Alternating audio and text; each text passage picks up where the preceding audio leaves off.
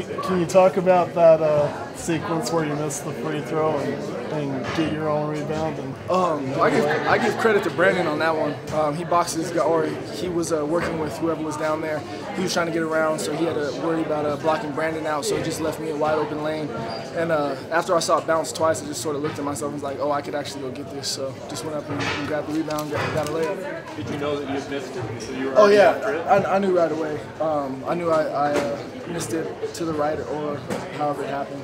And being a shooter, I know when I'm about to make or miss a shot most of the time. So yeah, I knew right away. Have you done that at all this year? We put back your own. Well, no, ones and twos don't get to rebound, offensive rebound in this program. You know, we have halfback, fullback. So I just saw a chance and I went with it. You know, it was late in the game, and I know I had missed the free throw, so I knew Coach might have been a little bit pissed off at me. So I just tried to make the good play. So had they gotten that rebound and scored on the other end, you may have had something there. Oh yeah. Might have been taken out or been yelled at a few times, so it was good I got the offensive rebound. You were down 27-41. Did you give any thought to how hard it would be to come back? Oh yeah, most definitely, especially with a crowd like this, like I talked about before, you know, and a great basketball team like Utah.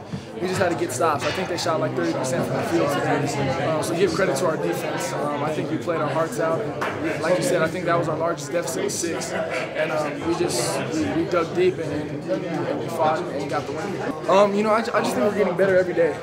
To be honest with you, I think in practice, Coach does a great job of not running us into the ground, and he knows what we need to do to be successful, but yet still not be tired in the games. And you know, give credit to him; he knows exactly what he's doing. So you know, it's just a testament to how Coach is, and we know he's a player's coach. So we're just going to get ready for the next game.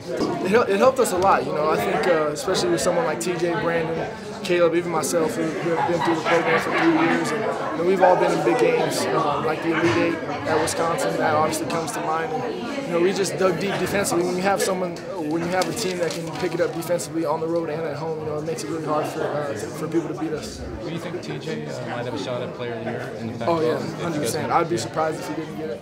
Yeah, why do you say that? He's a great basketball player. He's the one who makes this team work. You know, assists, whatever we need, defense.